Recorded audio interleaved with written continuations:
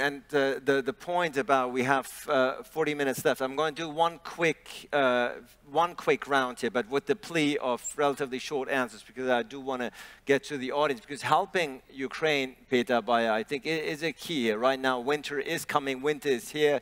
May not feel like that in Abu Dhabi, but certainly in Berlin.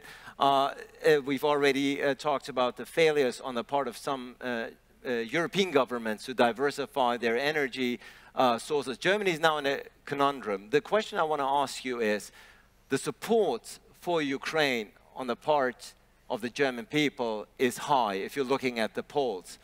But as the living costs are rising and the immediate impact of those costs are felt by the average person, do you fear that the support for this war, or rather for the Ukrainian people, is going to decline in Germany? Because that's going to be a litmus test here.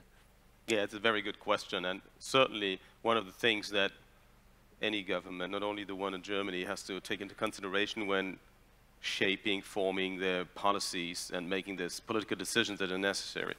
I mean, support, as you quite rightly described, for supporting Ukraine in this war with regard to financial aid, with regard to military aid, is very high in Germany. And actually for politicians it's always a wise thing to really listen with all senses open to those who they represent, to the people.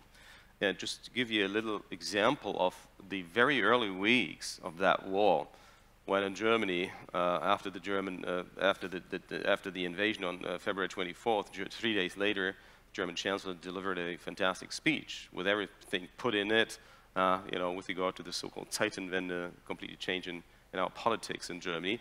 And people ask on the street, would you support deliver weapons, especially weapons, to Ukraine? Because of a history, what I alluded to in my introductory remarks, because of we just don't do that, deliver weapons into war zones. German people said, well, we don't like weapons, we're more pacific, on the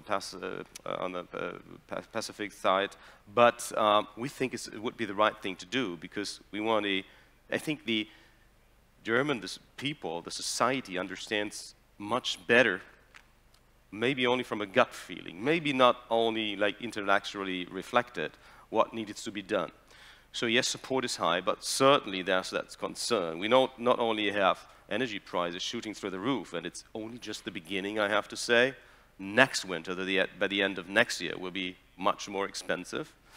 We have an inflation rate in the double-digit figures, which is like around 10% in Germany, and many other things. And this taken together, it's really a challenge for any government, be it on a federal level, be it on a more regional or local level, to hold the society together. But, well, that's the responsibility to communicate, to explain to the constituents why it is necessary, because of all the good reasons that I heard from the panel.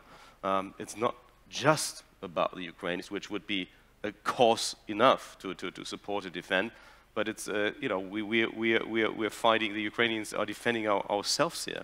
And let's be very clear. Vladimir Putin and Russia will not stop at the borders of Ukraine as a sovereign state.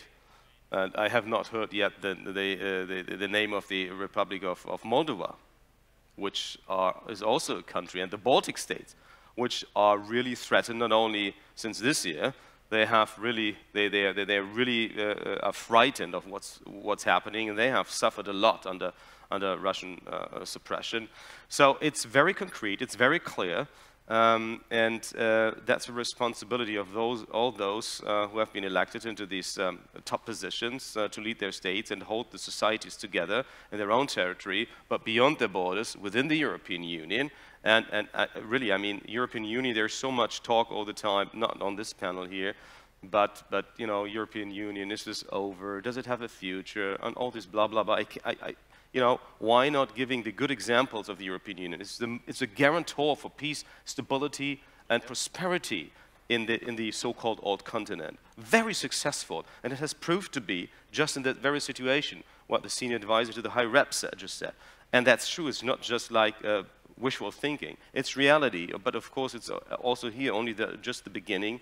we have to think about what's after that war. What is our concept? What is our idea, the vision for the next 30, 50 years of the European Union? We are a decreasing population, and but we are also an economic powerhouse. There's a lot of opportunities and options. We just need, and we're finished with that.